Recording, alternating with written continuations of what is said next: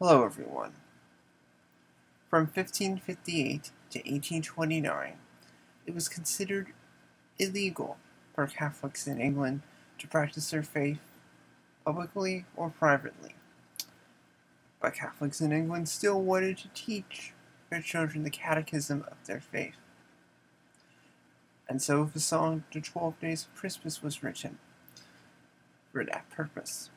Since the song sounded like nonsense, a Catholic child could sing it and still be true to their faith. And I could go on and explain what all the gifts supposedly represent. I said supposedly in that sentence because the story is false.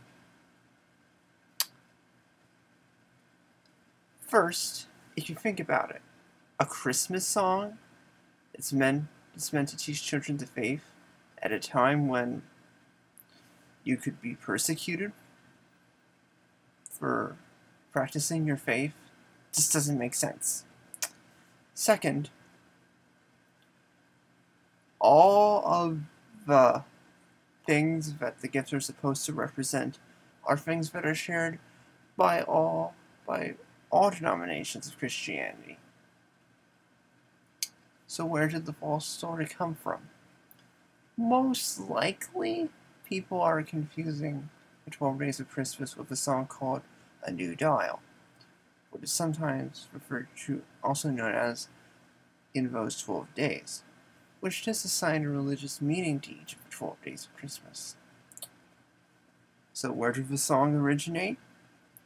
Well, we're not sure, but one theory says it originated as a popular memory and forfeits game, a way of testing children's memory. One person would recite the verse, which the others would repeat, and the next person would add a verse of their own, and so on until one of the players made a mistake.